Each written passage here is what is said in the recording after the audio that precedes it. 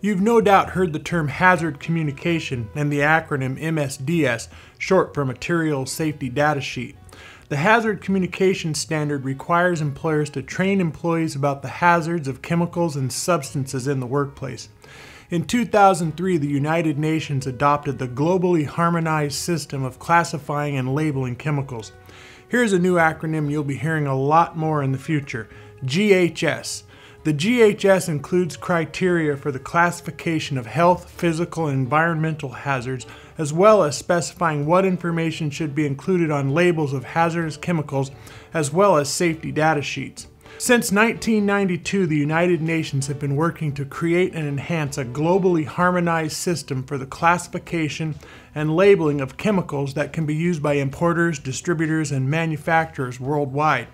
The United States was an active participant in the development of the GHS and is also a member of the UN bodies established to maintain and coordinate implementation of the system. The Occupational Safety and Health Administration, or OSHA, has mandated changes to the existing hazard communication standard that adopt the globally harmonized system. In this video, we'll go over information about the new globally harmonized system of hazard communication. Specific changes to be discussed include new container label formatting, product identifiers, signal words, pictograms, hazard statements, precautionary statements, and safety data sheets. On or before June 1st, 2015, all of the following changes to the Hazard Communication Standard will take effect.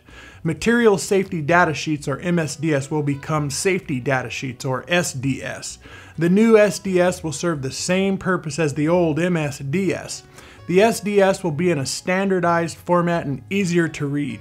Labels on hazardous chemicals will include pictograms, which visually identify the main hazards.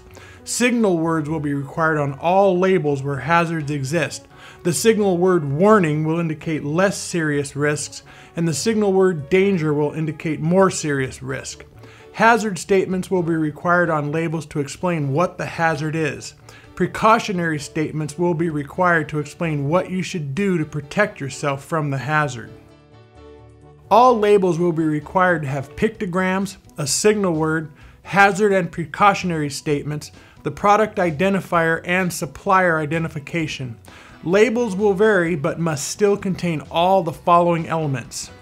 Product identifier. This can be the chemical name, code number, or batch number. The manufacturer, importer, or distributor can decide the appropriate product identifier, but the same product identifier must be on both the label and in Section 1 of the SDS. There are two signal words in the GHS system: danger and warning.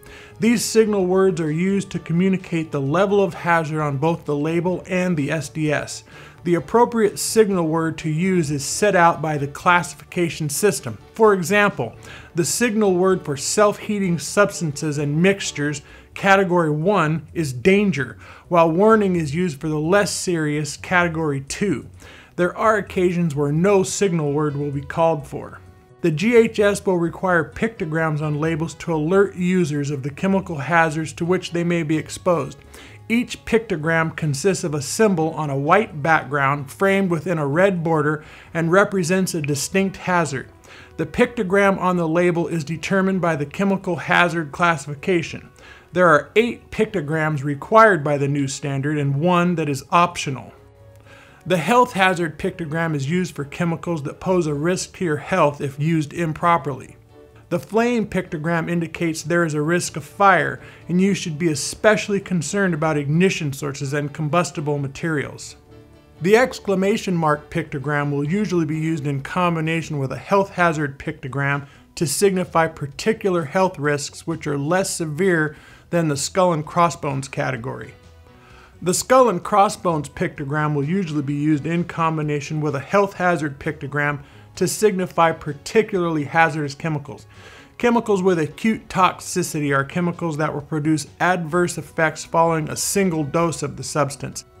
The gas cylinder pictogram alerts you to the physical hazards inherent in the use and storage of compressed gas. The corrosion pictogram should prompt you to be especially aware of PPE and storage requirements.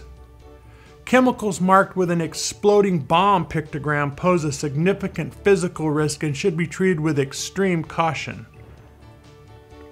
Oxidizers are chemicals that produce additional oxygen in an environment which may cause or contribute to the combustion of other materials. These chemicals will be indicated with a flame over circle pictogram. The environment pictogram is a non-mandatory category. I've included it here for your information. Hazard statements are used to describe the nature of the chemical hazards, including, where appropriate, the degree of hazard. All of the applicable hazard statements must appear on the label. Hazard statements may be combined where appropriate to reduce redundancies and improve readability. Precautionary statements are defined as a phrase that describes recommended measures that should be taken to minimize or prevent adverse effects from exposure to hazardous chemicals or improper storage or handling. The new GHS standard requires that chemical safety data sheets consist of 16 specific sections. Section 1, Identification, includes product identifier, manufacturer or distributor name, address, phone number, emergency phone number, recommended use, and restrictions on use. Section 2, Hazard Identification, includes all hazards associated with the chemical and required label elements. Section 3, Composition Information on Ingredients, includes information on chemical ingredients and trade secret claims. Section 4, First Aid Measures, includes important symptoms, effects, acute, delayed, or required treatment. Section 5, Firefighting Measures, lists suitable extinguishing techniques and equipment, chemical reactions as a result of fire. Section 6, Accidental Release Measures, lists emergency procedures, protective equipment, proper methods of containment and cleanup. Section 7, Handling and Storage, lists precautions for safe handling and storage, including incompatibilities. Section 8, Exposure Controls and Personal Protection, lists OSHA's permissible exposure limits, or PELs, threshold limit values, or TLVs, appropriate engineering controls, and proper personal protective equipment. Section 9, Physical and Chemical Properties, lists the chemical's characteristics. Section 10, Stability and Reactivity, lists chemical stability and possibility of hazardous reactions. Section 11, Toxicological Information, includes routes of exposure, related symptoms, acute and chronic effects, and numerical measures of toxicity. Section 12, Ecological Information, provides information to evaluate the environmental impact of the chemical if it were released to the environment. Section 13, Disposal Consideration, provides guidance on proper disposal practices, recycling or reclamation of the chemical or its container, and safe handling practices. Section 14, Transport Information, provides guidance on classification information for shipping, transporting of hazardous chemicals by road, air, rail, or sea. Section 15, Regulatory Information, identifies the safety, health, and environmental regulations specific for the product that is not indicated anywhere else on the SDS. Section 16, Other Information, includes the date of preparation or last revision of the SDS. For more information on the globally harmonized system of classification and labeling of chemicals, visit this website.